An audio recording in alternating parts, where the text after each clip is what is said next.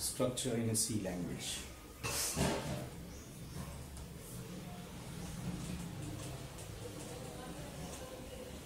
Structure is a collection of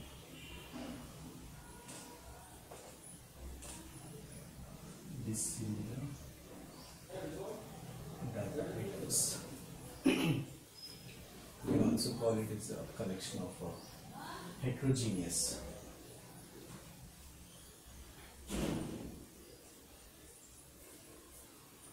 How do you define structure? Let us talk about simple structure.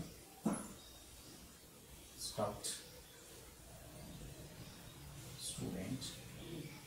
What are the attributes of a student? Name,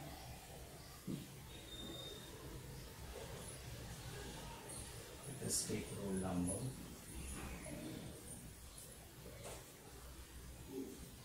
we got there, take any other thing, let us take a height.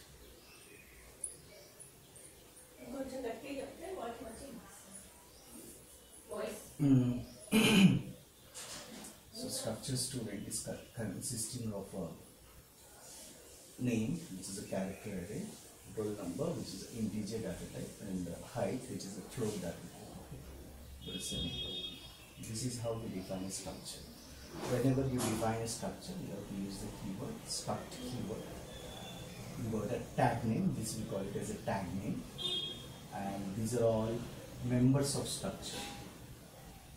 Members of structure. Whenever you define a structure, it will not allocate any memory for that particular structure. We are just creating a template. Using this template, we can create as many variables as you want. How to declare variables of this structure? Struct student S1, S2. This is how we create a variables. Okay, so this is defining the structure. It will not give any memory, but when you declare a variables of the structure type, it will give a memory. Okay, so this is how we define a structure and declare the variables of a structure. That is it.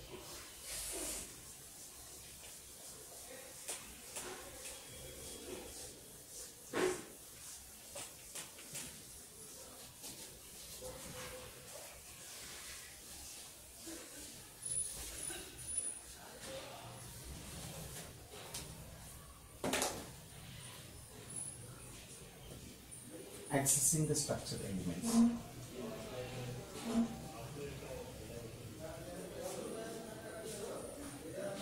Accessing the structure elements, or you can say accessing the structure members. Okay. Now, when we create a structure variables, when we say struct student S1, S2, S3, how many variables we are declaring? We are declaring 3 variables. Okay. Now, if you want to access the name, the operator we use is dot operator. S1 dot name, S1 dot roll number, S1 dot age. Okay. To link between the structure variable and the member, we use the operator dot operator. Okay. Let us say you want to get the name, so can we use string copy S1 dot name. Let us say roll number you want to access. S1 dot roll number is equal to, let us say 1, 2, 3. Let us say S1 dot age is equal to age or height. Let us say it's not age, height. I declare height. Okay, so we take height. This is a float data. Let us say 5 feet 4 inch, 5.4. Similarly, you can access the S2. S2 dot name is equal to something. Equal to salary. Let us say S2 dot roll number is equal to 4, 5, 6. S2 dot height is equal to, let us say 5.5. This is how we access the structure numbers. Okay. Thank you.